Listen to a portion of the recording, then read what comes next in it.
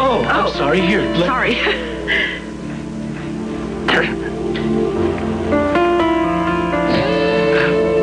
I am so sorry. All right, Antonio. Come on, it could happen to anyone. Oh, I'm sorry it was me. Oh, thank you. I'm just going to my bedroom.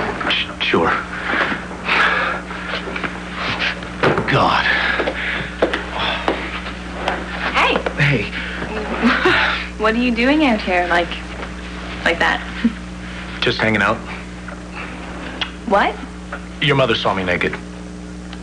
Excuse me? Your mother saw me naked. Totally naked? Totally.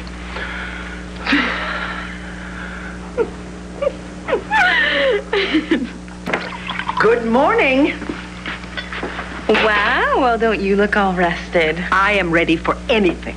Oh, it seems that you have to be living here these days. Antonio kind of told me about you seeing him. Yes, I did see him.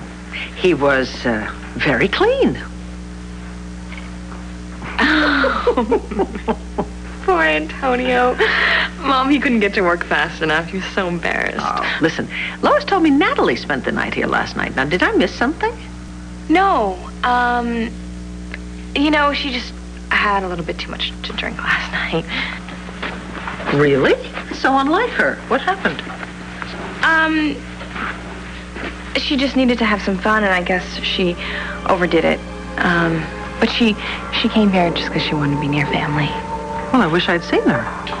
Yeah, she left really early this morning. Well, it's usually because they're afraid of someone. Hello. Vicky, listen. Antonio, please don't give it another thought, okay? Okay, well, it won't happen again. You have absolutely nothing to apologize for, okay? However, I have decided you should move out of the house. You're kicking him out just because No, I'm throwing you both out. I'm throwing you both out. What? Well, it's nothing personal. I just really think we'd all be a lot happier in the freedom of our own home. Well, that's what I've been saying the entire... Forget it. You're just trying to figure out some way to get rid of your live-in nurse.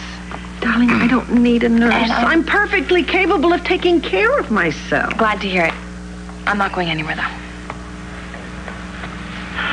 Well, it was worth a shot. Mom, do you really hate us living here that much? No, I don't hate it at all. In fact, I like it. But, darling, I'm not planning on having another heart attack. No matter what I see in the upstairs hall.